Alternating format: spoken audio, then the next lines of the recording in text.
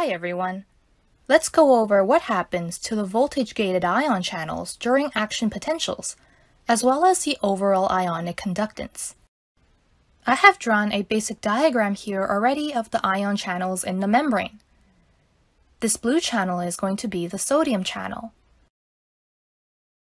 while this pink one on the right is the potassium channel. The top represents the outside of the cell, and the bottom here is going to represent the inside of the cell, or the cytosol.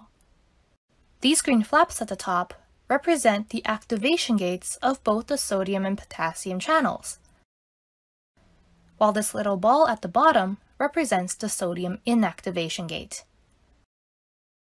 I have also drawn the corresponding graph of voltage versus time on the left. Let's start with the resting state. When no action potential is firing, both of the activation gates are closed, while the sodium channel inactivation gate is opened.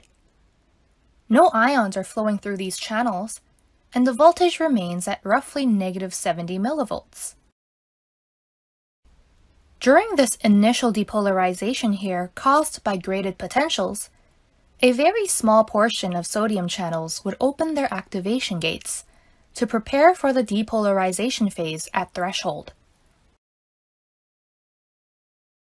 At rising phase, or depolarization, all of the sodium activation gates eventually open due to the depolarizing membrane. Here, there is a positive feedback loop. The more the membrane depolarizes, the more sodium channels that open up, which causes more sodium to go into the cell and further depolarize the membrane. The sodium activation gates open very quickly, which aids in the sharp increase in membrane potential. This rapid depolarization can be seen on the voltage graph, where the voltage very quickly ramps up from threshold. The voltage goes to about +40 millivolts at the top here. At falling phase, or repolarization, the time-dependent sodium inactivation gates start to slowly close. At the same time, the potassium activation gates open.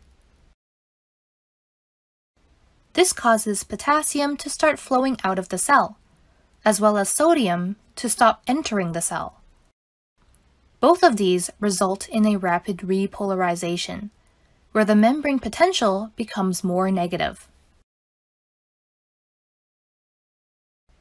In the refractory period, or after hyperpolarization phase, the activation gates of the sodium channels close, while the potassium activation gates remain open. This causes the slight dip below resting membrane potential seen here called the undershoot. The voltage at the bottom here is roughly -90 millivolts. After some time, the inactivation gates of sodium channels start to slowly open back up, while the potassium activation gates close. This allows the membrane potential to return to resting state. This step also officially resets both of these channels so that they are ready for the next action potential. The slow reopening of the sodium inactivation gates allows for the unidirectional movement of action potentials down a neuron. They inactivate the sodium channels so that they wouldn't become depolarized again. Now, let's look at the whole process all together. At resting state, both activation gates are closed. Sodium activation gates quickly open in rising phase, and sodium ions flow into the cell.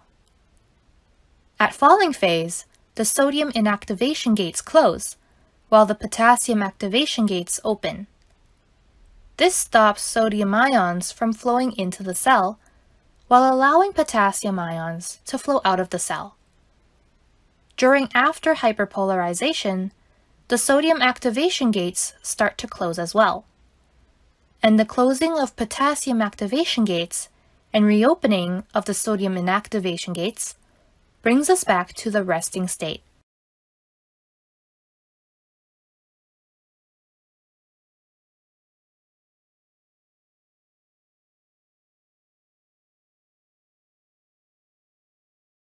Let's see what this means in terms of ionic conductance. In rising phase, there is an increase in sodium ion conductance due to the opening of the sodium channel. In falling phase, the closing of the sodium inactivation gates causes a rapid decrease in sodium ion conductance. Meanwhile, the opening of the potassium channels causes an increase in potassium ion conductance.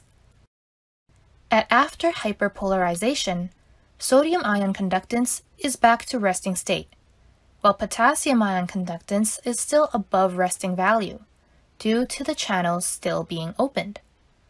At resting state, potassium ion conductance is finally returned to resting value due to the closing of the potassium channels. Potassium ion conductance at resting state is maintained to be greater than sodium ion conductance. This is due to the potassium leak channels, which are also present in the membrane.